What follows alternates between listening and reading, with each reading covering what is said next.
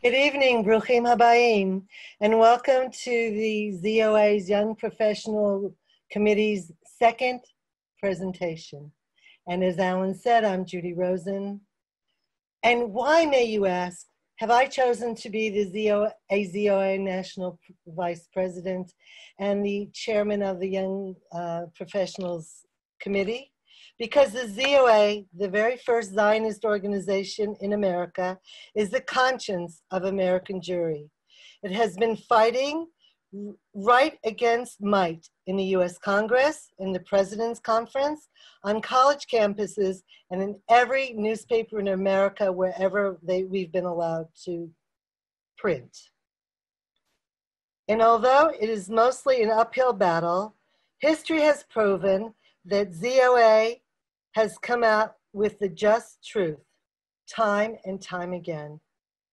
And the Young Professional Committee, well, it's the key to the future of ZOA, the new leadership from post-college through the 40s, who will continue to support and grow our beloved organization.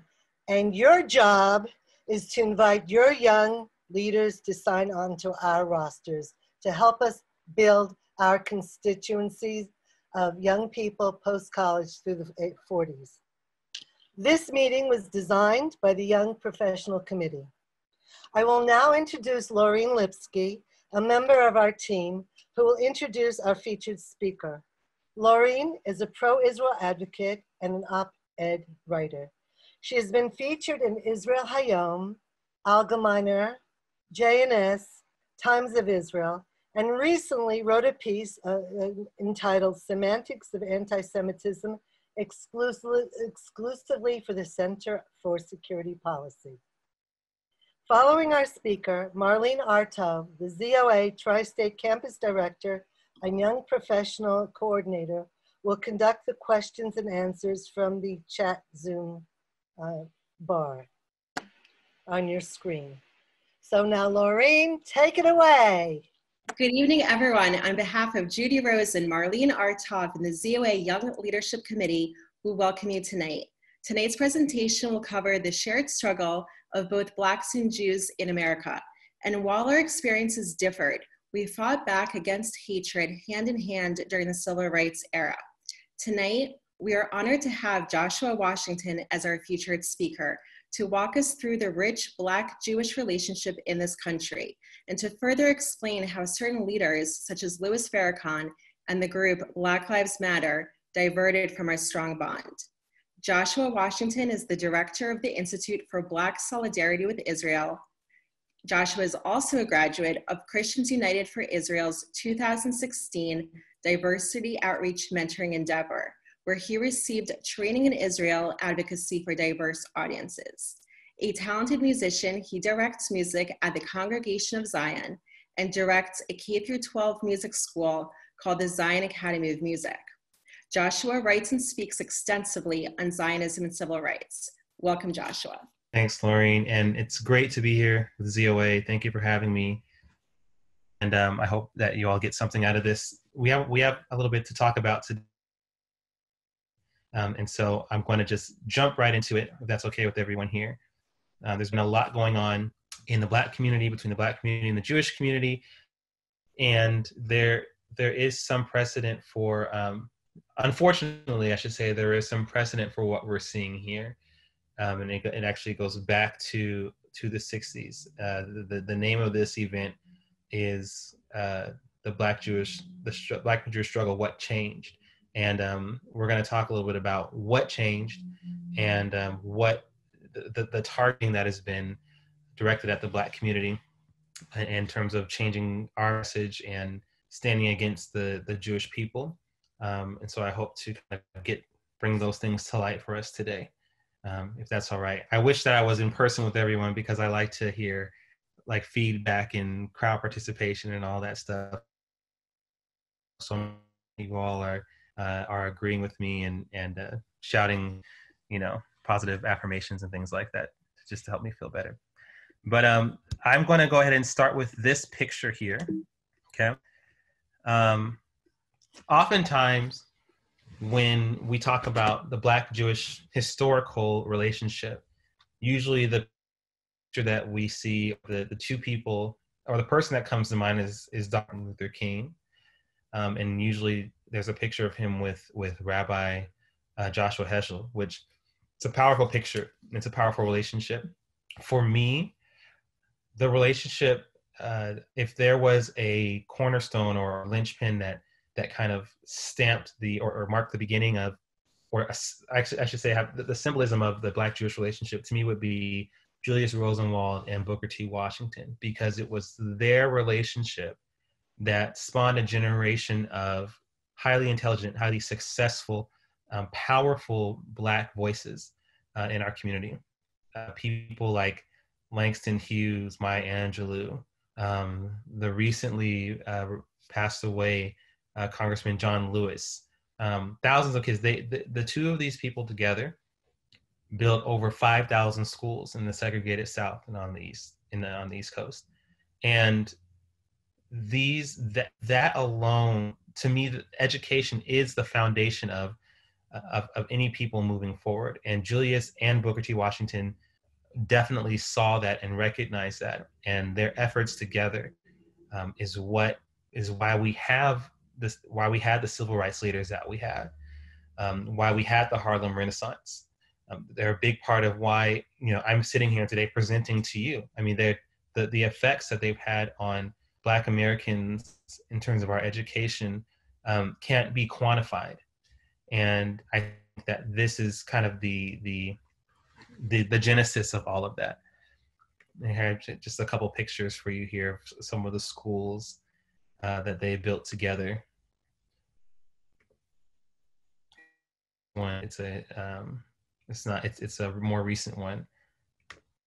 Okay, so we're going to talk about Zionism and civil rights. Okay, and I want to first start off by giving you some context, a little bit of backstory. Okay, so the SNCC was the Nonviolent Coordinating Committee. It was a very, very popular organization in the 60s, especially in the 60s and 70s. This committee had members on it who were responsible for the freedom rides, their efforts to end segregation, like bus segregation, their efforts to include the Voter Registration Act, their efforts to actually end discrimination in many parts of the South, even in the parts that became, even after the Civil Rights Bill was passed, there was still de facto segregation in many places in the South. And so SNCC was responsible for bringing that to light and combating it. They were a nonviolent struggle. They at the time when they began and in their beginnings, they exemplified Dr. King's philosophy of nonviolence. Unfortunately, that wasn't always their intention as they grew in number, and then also as their membership started to get older and older, and they brought on younger and younger members. SNCC started taking more of a radical shift. And what I mean by that is the one event that really cements this shift was just after the 1967 war in Israel, the Six-Day War, in which Israel won. Israel did not start, but it finished. There was the SNCC wanted to send a committee to investigate the Six-Day War. This was because at the time, SNCC is what they call it. SNCC really wanted to take more of a global approach to their stance for justice. And because of this, the person who volunteered to go and investigate this, her name was Ethel Miner. She was supposed to go investigate and come back and basically host these discussions, these debates. She was supposed to write a position paper, all these things. She never did any of that. What happened was, right after she came back, SNCC posted this document called Test Your Knowledge. It was a document of what they called it 32 documented facts. And some of these are lies that we might recognize now. These are all libels against the Jewish state, the Jewish people. it was kind of a drastic shift from what SNCC used to be. SNCC had so much support from the Jewish community, from the Black community, from the white community, a lot of people who supported SNCC, who were very shocked at this article that came out. Not just the list that they had, and some of them include what you might see here. Did you know that Zionism, which is a worldwide nationalistic Jewish movement, organized, planned, and created the state of Israel by sending Jewish immigrants from Europe into Palestine, in parentheses, the heart of the Arab world, to take over land and homes belonging to the Arabs? There's so much wrong with that one sentence. And there's 32 more of these just like this. And some of them go way out to just the most the most common tropes that you would even hear today. And what's even, I think, what was just as disheartening were, if you look at the actual document, are the paintings that were drawn as well. The artists that drew, there's a couple more in the document that had these very anti-Semitic drawings implying that Jews were puppet masters, they controlled the world, all this stuff. So it was a pretty drastic shift. And I remember reading this and I wasn't sure what led this to happen. I was aware of the fact that there was a very strong attempt to get the Black people to accept this Palestinian narrative and attach it to our cause. But I didn't understand why SNCC shifted so drastically until I found some archives written by a Stanford professor who at the time was one of Martin Luther King's, he documented a lot of stuff during the time of King's Day, and he has lots of writings that are still in Stanford's archives today. He noted why this drastic shift. One of the things was, very simply, Ethel Minor, the one who came up with this document, she had close ties with the Nation of Islam at the time, and she was friends with, she had Palestinian students who were her friends who were very anti-Israel. So she already had like these close affiliates with just rabid anti-Semites, and and like I said, and Palestinians who gave her a different narrative, and the wrong narrative, I should say. And so it wasn't really what was supposed to be an objective critique of the facts turned into this bashing of Israel and the Jewish state. SNCC quickly lost their funding from a lot of their Jewish donors. And they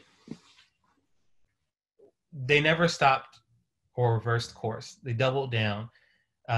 I remember that the president of SNCC at the time was kind of concerned about what was going on, and some of the younger members felt that he wasn't radical enough, and so they wound up voting in a new president who was only president for a short amount of time, H. Rat Brown, but he took the organization in a direction that was very much mirrors what we're seeing today in Black Lives Matter and in some of the movements that are affiliates of Black Lives Matter. And I'll talk about that a little bit today too. Okay, so back up. So now all this is happening again. This is right after the '67 war. So the year after that, Dr. King was at the Rabbinical Assembly for Conservative Judaism, and he had a very lengthy conversation with one of the rabbis there as a part of the event. The whole interview is documented, and the transcripts are still online today if you want to find them. But something very interesting that he said was, so first of all, the rabbi asked him, basically, what would you say in response to the rising tide of anti-Israel sentiment coming out of the Black community and anti-Semitism coming out of the Black community? He said, there's all this talk about Israel being an illegitimate state, colonizers, all those things. He asked them, he said, would you point out that Israel is over half, Arab or Mizrahi Jews as well? Or would you point out that it really isn't, it really is a hateful thing to say that Jews are colonizers and why they're wrong and all those things? And Martin Luther King responded with 3, I think, very important points. The second one is one that we may be most familiar with, but the first one he says is that there are those who are color consumed, who see a sort of mystique in being colored. and anything non-colored is condemned. He said, we don't follow that course. Then he talks about how Israel is the only viable democracy in the Middle East. He sees Israel as an oasis of brotherhood, an example of what can be done in a desert land. And then he pivots and talks about what peace for Israel looks like, and then what peace for, he said, the Arabs, because Palestinian wasn't really a term at that point yet, but he was saying what peace for the Palestinians in that land also looked like. And he talked about how peace for them looked like the economic upliftment that they so desperately need. And to this day, that is still very much true. And I think that if Martin, saying what he said now, just based on his words then, I think that if Martin Luther King were asked about Israel today, he would follow up on those things that he said and say, okay, well, what about the economic condition of the Palestinians? And I think that he would be very disappointed and shocked to find that the Palestinian Authority receives so much aid, none of it goes to the people. This is something that was very much part of Dr. King's legacy, his Zionism, his stance with the Jewish people, and his commitment to justice. And that not only stayed with him, but that is very, very evident in his legacy with his followers. Dr. King's right-hand man, Bayard Rustin, if you see him there, he was one of the people mainly responsible for the marches that he led. I mean, he was right there with Dr. King. He was the one who introduced Gandhi's philosophy of nonviolence to Dr. King in the first place. This is a very important man in Black history. Bayard Rustin, after Dr. King was assassinated, so Dr. King, after he said what he said, was assassinated 10 days after that event that he was at. Some years go by, and you see this anti-Semitic, anti-Israel sentiment intensifying in the Black community. And this compels Bayard Rustin to form an organization called BASIC, which stands for Black Americans Supporting Israel Committee, started on November 23rd, 1975. This was the same year that the UN came out with Resolution 3379, saying that Zionism is racism. This was not only a response to that, but in response to the events leading up to that, which is some of the events that I just told you about. Bayard Rustin saw what he saw as a something very, very not good for the Black community that was rising up, something that was very, very terrible and really bad on the horizon. And he was seeking to combat that with BASIC. So you can see that's him all the way on the far left, and then right next to him was A. Philip Randolph, one of the other founders of BASIC. That's him sitting with Dr. King. That's John Lewis, Coretta Scott King with them. A couple other people there sitting next to them. BASIC had the support of a lot of major big name African-American figures in that time, like baseball star Hank Aaron. You see Reverend Ralph Abernathy, Louis Armstrong. You might recognize some other names here: Rosa Parks, Martin Luther King Sr., Coretta Scott King. You see that there, Barbara Jordan. And here were BASIC's 7 tenets. 1, we condemn the anti-Jewish blacklist. 2, we believe Blacks and Jews have common interests in democracy and justice. We support democratic Israel's right to exist. Arab oil prices have had disastrous effects upon Blacks in America and in Africa. We support peace through mutual recognition. We support genuine Palestinian self-determination. We will work for peace. These were BASIC's 7 tenets. Bayard Rustin himself, even outside of BASIC, was a very, very voice. When the UN came up with that resolution 3379 saying Zionism is racism, Bayard Rustin, in an article, expressed, Zionism is not racism, but the legitimate expression of the Jewish people's self-determination. From our 400-year experience with slavery and segregation and discrimination, we know that Zionism is not racism. He even goes further in a New York Times article to implore the Black community to please stand against Yasser Arafat. He very much condemned PLO terrorism, and he was seeing this kind of alliance between Yasser Arafat and some of the Black leaders. And he wrote an article saying that by standing with the PLO and Yasser Arafat, we risk three big things. And these are the three things he said. First, we risk causing serious divisions within our ranks. Second, we risk the forfeiture of our own moral prestige, which is based on a long and noble tradition of nonviolence. And third, we risk becoming the unwitting accomplices of an organization committed to the bloody destruction of Israel, indeed the Jewish people. This was Bayard Rustin. This is Dr. Martin Luther King's legacy. So now, what did Bayard Rustin mean by those things that he said?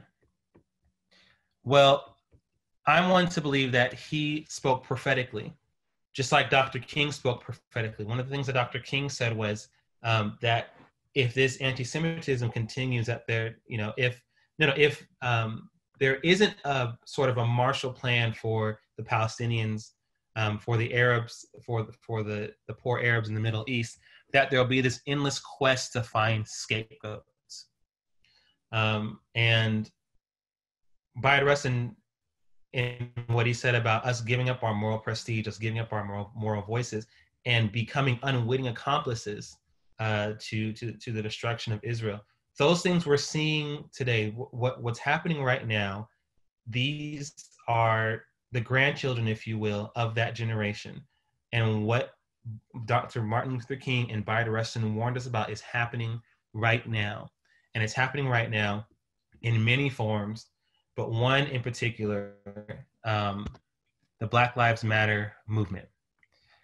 I'm going to share this one more time with you.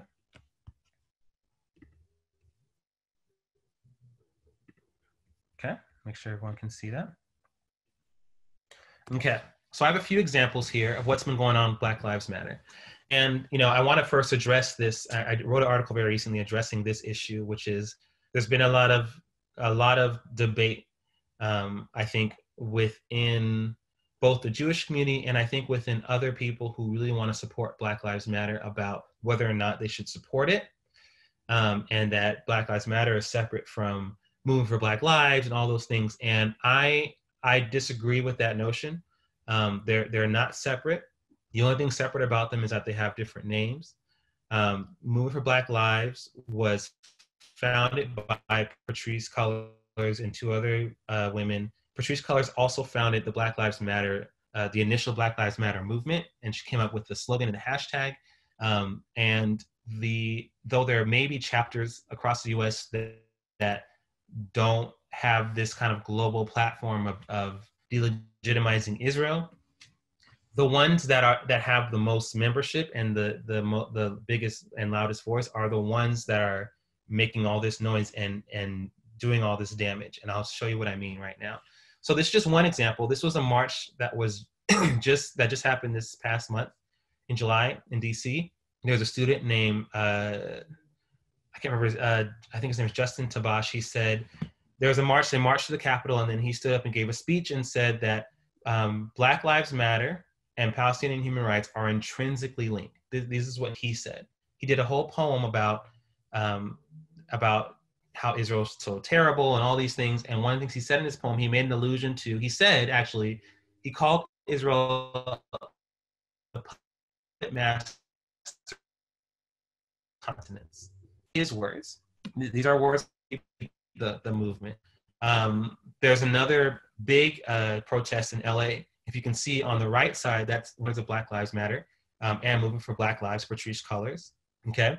On the left, you see one of the organizers and founders of Black Lives Matter in LA. She's a professor, Melina Abdullah. She's a professor, and she's a very she's a very big supporter of Louis Farrakhan, of Islam. She's known for saying a lot of things, and she was there when the protest turned into that wanted to join Jewish and stores and things like that. But be saying, no, this is what it is, and we're coming for these people. Like, this is what it is. From the Jewish community in LA, the rabbis that were there have said, one of the rabbis there said, I was there during the Watts riots, after Rodney King was killed, and no Jewish place was touched. This was not an accident. This was very deliberate. I've lived here through these things, and not once was any Jewish establishment targeted. He said, this is a very deliberate thing. Okay, I'm gonna keep going here. I don't know if y'all saw this painting. I mean, maybe like a day or two after George Floyd's killing, this was put up, and this was going around, spreading like wildfire. I mean, all the events that were, all of the anti-police events, the Black Lives Matter events, the other organizations like Jewish Force for Peace, they used this here to imply that Israel does the same thing that did to George Floyd. And also, not even to imply, but to say that U.S. police officers how to oppress Black people in America. That's what they're saying. That's what they're saying, and that's what they're fighting. So the fight we have on our hands is one of equating anti-Israel sentiment, anti-Zionism, with justice. It's no longer just a blatantly hateful group. It's they're attaching this. If you're going to be a Black group for justice, then you have to stand against the Jewish state. They're making it like that on purpose. So Black Lives Matter in different parts of the U.S. has been successful in severing ties between some of the U.S. police departments and Israel. One of them was in Durham, North Carolina. That was a unanimous vote, 6-0. City council votes to ban the relationship between Israel and the police force in Durham, North Carolina. And by the way, this claim that they're making, not only is it just completely false, but Israel doesn't even train police officers here in the U.S. on domestic, affairs. It's purely counterterrorism. They're only training on they're sharing their counterterrorism techniques with the police departments in the U.S. This has nothing to do with how you deal with, regular people on the streets or people who are suspicious or nothing. It's counterterrorism, and not to mention the fact that the U.S. also works with other countries in the world. So not only is it not true, but now there's just this singular focus on Israel, which is by definition that's anti-Semitic, because it's wrong, and you're not even addressing what happens with the other countries. This is another one in Minneapolis. And this, again, these are efforts led by Black Lives Matter, okay? Now, this event I went to because a friend of mine from the Atlanta Israel Coalition invited me, because we're doing an event later this week or next week to kind of address this with the founder of Gilly, which Gilly is the exchange program that Israel has with the Atlanta Police Department. And she invited me to this, so I went just to see what was going on. It was a bunch of baloney. I mean, all the claims they made, they didn't back up with anything. But what was interesting to me was that, again, you had this just attempting to kind of fuse Black issues and Palestinian issues together. This was not an event that was sponsored by Black Lives Matter, but Black Lives Matter was represented there. And why wouldn't they be? This is exactly there. They have already successfully did this in 2 other cities that I just showed you. So this is an attempt this was an event led by Jewish Force for Peace and some other people. This is an attempt to continue to cut ties between the U.S. and Israel. And like I said, even though Black Lives Matter they didn't officially sponsor this, this is their agenda. This is something that has their approval, and people from there were there. They don't hide this. This is not something that we have to dig to find. They're proud of this. This is the whole concept of intersectionality, which is that we're all connected in our struggles, and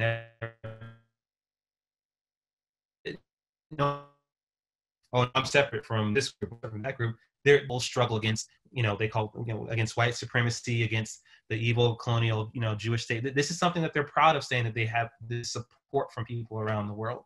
And then another one, that same example, I'm sure you guys saw this one too, an event hosted by Muslims for abolition. And on the poster, it said that it was open to all minus Copts and Zionists. Again, the Muslims for Abolition is, they're one of Black Lives Matter's partners. They've done events together before. And again, at the event, people from Black Lives Matter were represented there. And again, why wouldn't they be? This is their platform. This is what they want to do. And so when we have these platforms that BLM stands on, and what you have also are these attempts to stack the platforms on top of these anti-Israel agendas, saying, well, you know what, you can't really stand for this unless you stand against the Jewish state. And that's what we're seeing more and more. I'll show you a tweet from Black Lives Matter UK. After talks about Israel and the annexation of the West Bank, they call it Israel settler colonial pursuits. We loudly and clearly stand beside our Palestinian comrades, free Palestine. I had some people telling me that, oh, Black Lives Matter UK is separate from in the US. Again, go on their website and they'll tell you in their About section. Black Lives Matter Foundation, Inc. is a global organization in the US, UK, and Canada. They're telling you, right, they're proud of this. They want to be, this is what their goal is. They're all connected. Not only are they all connected, but Black Lives Matter, the anti-Jewish sentiment coming out of Black Lives Matter is connected to the other anti-Semitic, all the other anti-Semitic things that we've been seeing lately, these past couple of weeks coming out of the Black community. Stuff from Louis Farrakhan's recent speech on 4th of July, saying that he prayed that the Jews of Florida would be infected with COVID-19 because they're responsible for the US's bad relationship with Fidel Castro in Cuba. That's what he said.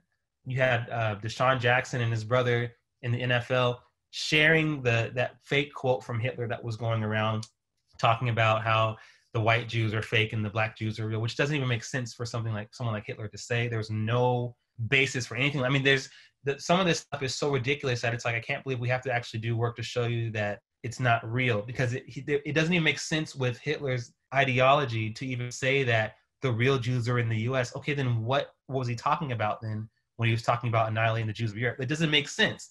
But again, when you have this vacuum of knowledge and education, it will get filled with something. And what we're seeing right now is people like Louis Farrakhan, people in the Nation of Islam, Black Hebrew Israelites, they're filling these vacuums with their own nonsense. And we, as in the Black community, are eating it up. And it's affecting our culture. It's affecting our politics.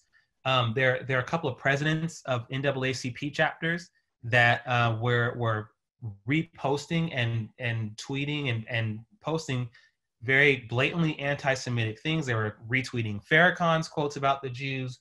There's one who was fired, but he still controls the NAACP New Jersey page, even though I've been reaching out to NAACP many times. There's another one in Philadelphia. There are people who sit in positions of power who call Jews brutes. There's a Board of Education leader, her name's escaping me right now. After the shooting that happened in the Jewish deli in New Jersey, she took to Facebook to denigrate the Jewish people. It was like right after that. There were people in the streets in the aftermath of the shooting that happened in New Jersey by two. One of them was a member of Black Lives Matter. Of Black Hebrew Israelites. There were people in the streets in the aftermath talking about how the Jews deserved it. They need to get up out of here. And that we know, and I'm not saying this to scare you, because again, this does not represent the majority of African Americans, but this is affecting our culture in a very negative way. This is poison that has been injected into our veins from people like Louis Farrakhan, from members of the Nation of Islam, who, by the way, have a lot of young members who have a lot of influence now, and people in the Black Hebrew Israelites, and that has no doubt no doubt is also in Black Lives Matter. So when we say that we want to stand with Black Lives Matter, but it needs to rid itself of the anti-Semitism, we're only talking about the symptom. We're not getting at the root. It will never do it until we can uproot it from the ground up. And one of the ways that IPSI does that, proactively go into these communities. We partner with organizations like ZOA, and we teach. We partner with other Black organizations, go to churches, wherever people have us, and we proactively teach these things, because that is the only way that we can combat it. We can't keep responding to the attacks. We have to go on the offensive. I don't know how much time we have. It's just, I'll just tell you what this video is. And you can see it, you can find it on our IPSI website. It's the founder, Patrice Cullors. She talks about how this was just in December 2019, by the way, just a few months ago. She was on Al Jazeera. She was interviewed on Al Jazeera talking about solidarity with the Palestinians. And she said that a few years before, they took a delegation, they meaning Black Lives Matter, they took a delegation to Israel. She called it Palestine, but it was in Nazareth, which is in Israel. And she said that there were people from Dream Defenders that were there, which is an organization led by Mark Lamont Hill. There are people from Black Lives Matter that were there. And she said, and they did like a demonstration there where Mark Lamont Hill said like a poem, and then, people were chanting and holding hands and walking around in a circle or something like that. And she said that they were laying the foundation for a more public face in solidarity. That's her exact words, that they were laying the foundation. Her intention is to forge this Black Palestinian solidarity. She makes no bones about it. There's no one's hiding anything. This is her intention. She founded this organization. She founded the Move for Black Lives. She started the whole slogan, the hashtag. You better believe that her intention is for, even if they're all decentralized and disconnected, her intention is to, another quote from her. After the LA, what happened in LA with the protest, she said, "We're laying the groundwork and foundation for a new world, not just for our descendants, but for right now." This is a separate quote, June 2020. So this was after Hollywood. Her whole intention, and not just her, that she has two other founders with her, and there are other people involved as well. Their intention is to reshape the fabric of our society as we know it, to stand against Israel and the Jewish people. It's not just happening culturally; it's happening on an education scale right now. I don't know if you are aware, but we're partnering with some organizations to come against this new ethnic studies curriculum that's coming out in the California Department of Education that has a lot of anti-Israel stuff and a lot of bias in there. A lot of just straight up anti-Semitic things in their teachings about Israel, and just one-sided, lopsided teachings about how the Jewish state was formed. This is an all-on assault on the minds of young Black people today. And one of the, like I said, the biggest way that IPSI combats that is through education. So, and I know we want to open it up for questions, so I want to pause here, but you can join our mailing list by going to ipsi-now.org/contact. And we can continue to keep you updated on our efforts. There's a lot that we're taking on in 2021, and I'm so excited. I can't share anything with you right now, but I'm really excited, and I want you all to be the first to know. So please join our mailing list, and yeah, I'll take questions from here. Yeah, Joshua, thank you so much for that fascinating presentation. Before I take some questions, I just wanted to remind everyone, I just wanted to remind everyone that we do have 2 more ZOA programs happening this week. Tomorrow at 1 p.m. we have book club featuring Rabbi R.A. Shapiro, and Thursday at 7 p.m. Greater Philadelphia ZOA is hosting Why Do Christians Support Israel, and Is That Support in Jeopardy? The links will be in the chat, so make sure you register in advance. Joshua, if you're ready for some questions, I am happy to ask some that were in the chat. So we had one. Okay, great. So we had one question. Can you briefly elaborate and discuss about Malcolm X and his impact on the Black-Jewish relations, and maybe on some influence he had of the SNCC leadership? Sure, yeah. So first of all, Malcolm X, and I didn't touch on him at all, not because he's not important. I mean, he's a very crucial figure, but he, I think, was on this arc of transformation even up to when he was killed. And it's an opinion of mine, but I believe that if he hadn't gotten assassinated, his thinking would be a lot different than it was when he started. He was very radical. But yes, Malcolm X was very influential. One of the things that he did say, though, about Zionism was that Black Americans do need something like that. And he was like, there needs to be a movement that's like, I mean, he saw it as, this is a liberation movement for the Jewish people. We need our own kind of thing, a liberation movement in that way. And I think later in his life, he talked about, a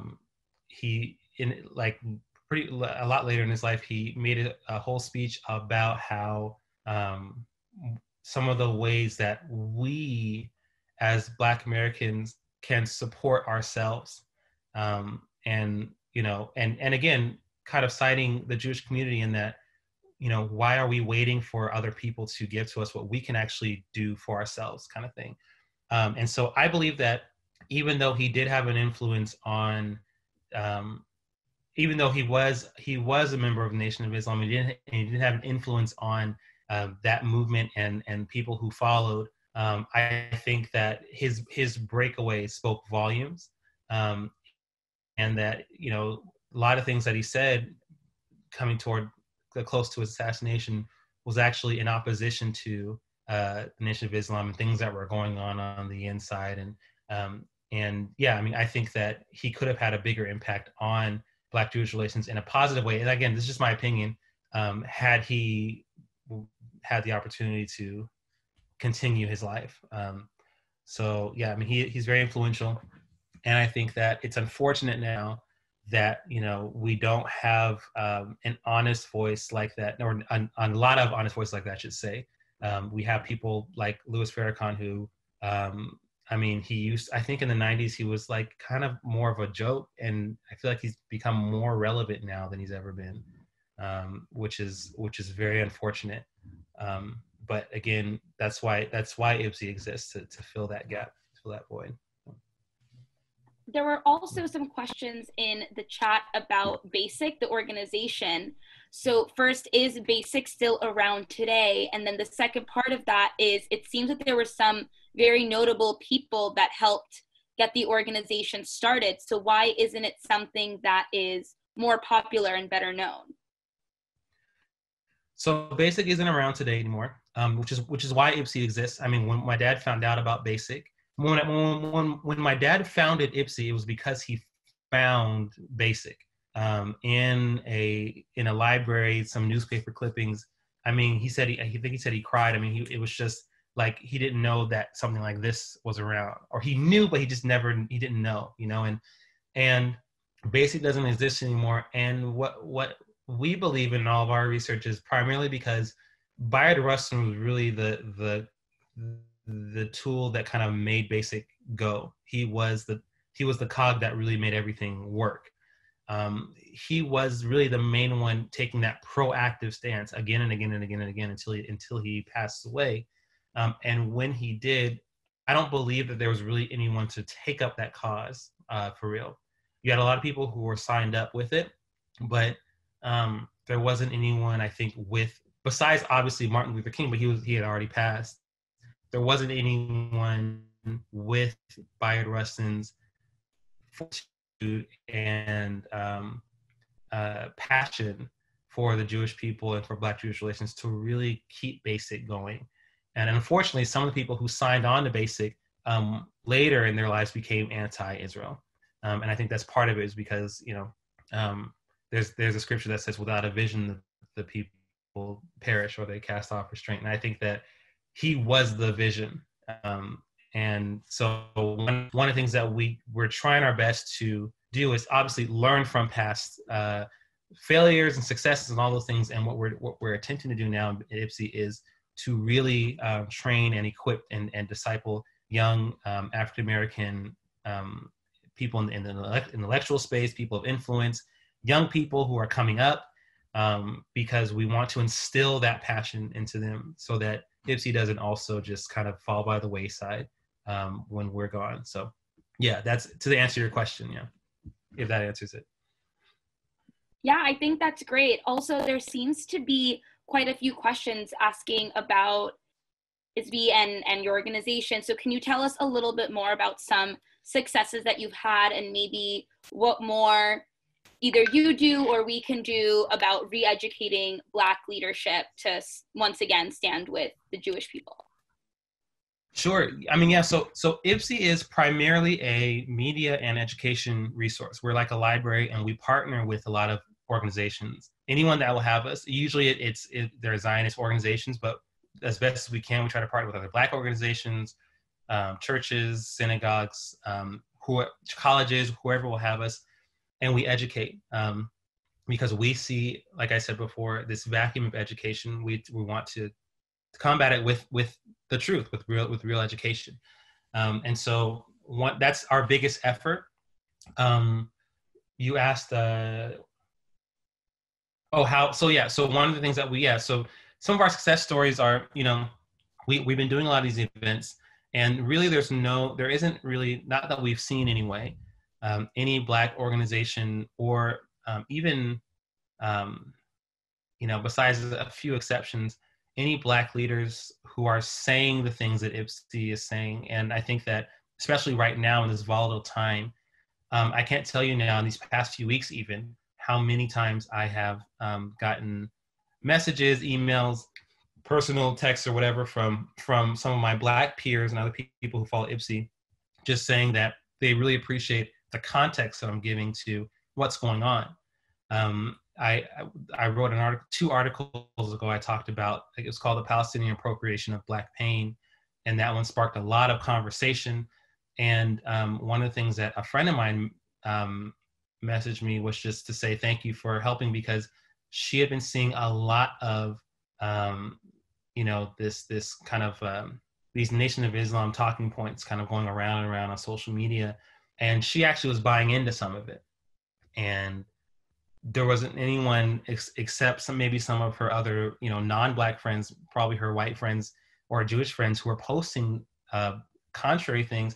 But, when things are that volatile, unfortunately with this mindset, it's like, well, you're not Black, so I'm not going to listen to you, which is unfortunate, because the truth is the truth no matter what. But that's what's happening. And so when someone like me, who's not Jewish, I'm a Christian, I'm Black, and really otherwise, to what it would seem to other people is I don't really have any kind of like stake in this, from what it seems anyway to them, posting this stuff, it really does, I think, for a lot of people, raise more questions. And for some people, they actually appreciate that, because, either they were buying into it, or they just knew that it wasn't right, and they didn't know how to respond to it, or what to say, or what to do.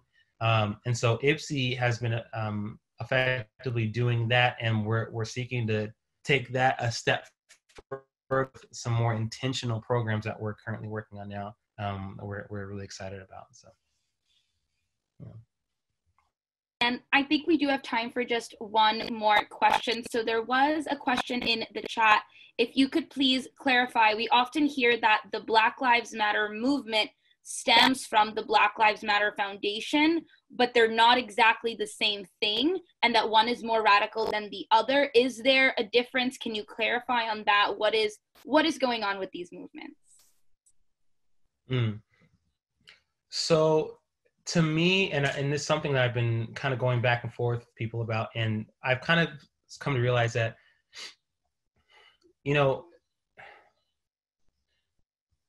I need to see for myself anyone in Black Lives Matter, whether it's the foundation of the movement or whatever, however you want to separate it, condemn this hatred that's going on. And I don't see any of that. So I hear a lot of people say that they're different. Again, I don't hear that from people inside the movement. I don't hear that from people inside the foundation. I don't hear that from people who move for Black lives. I only hear that they're separate from people who, from allies, if you will, people who want to be a part of it. And so to me, we can only, I would say be cautious to try and make that distinction, because no one on the inside is making that distinction. Again, and I'll say this again, that yes, there are chapters that maybe aren't aware or They do.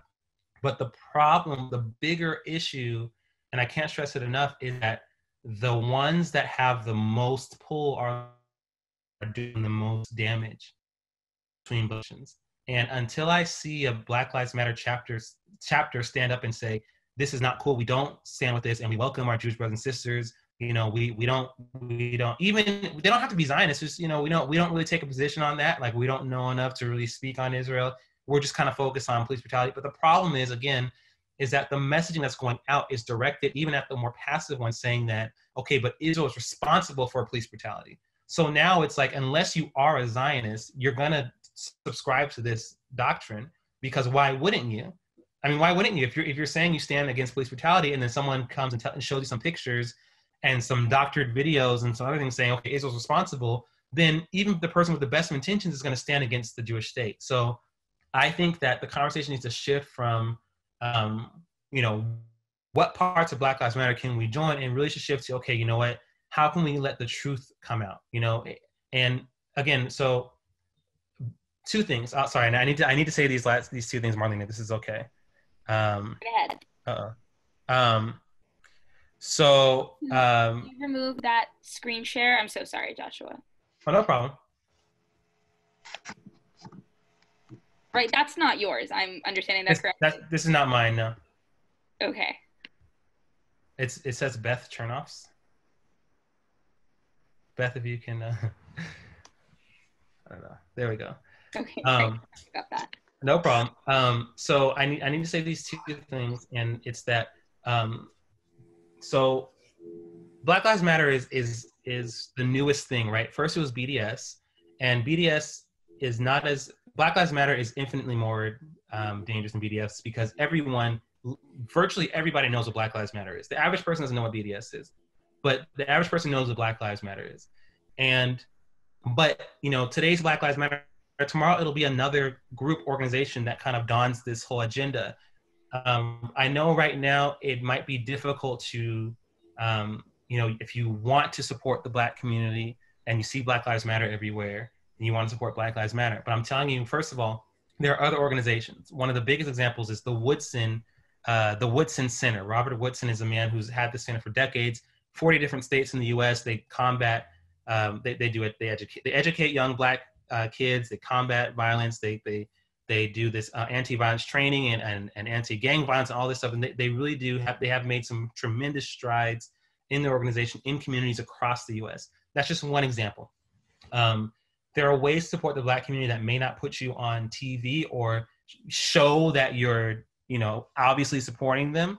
But there are other ways to do it without supporting this group. And I stress this because I need to see someone in the organization unequivocally stand against this hatred of the Jewish people before I can even have a conversation about the difference between the foundation and for right now, and I'm being very honest, as a Black man who's been saying, I don't care. I really don't care. I need to see someone stand up and say, okay, no, that's wrong and that's not us. Otherwise, then it's just conjecture. We're all just kind of speaking for them, and they're already speaking very loudly and clearly about what they want to do, at least on a broader scale. So, yeah. Joshua, thank you so much for your time today and for that wonderful presentation. I do have one more favor to ask you. There are some people that are looking to get in touch. So if you could just post that email in the chat, that would be great. Thank you so much for joining us today. Thank you all for participating. We are so excited that we are launching our Young Professional Division here at ZOA. So if you are a young professional, or if you know a young professional between the ages of 22 and 40, please make sure you're following us on social media and stay tuned for our upcoming young professional programming. ZOA really does so much important work through all our departments, through outreach, through our Center for Law and Justice, through government relations, and through campus programming, and none of this could be possible without your support. So if you have any means at all your donations go directly toward fighting for the Jewish people, and you can donate at zoa.org. Thank you so much for joining us today.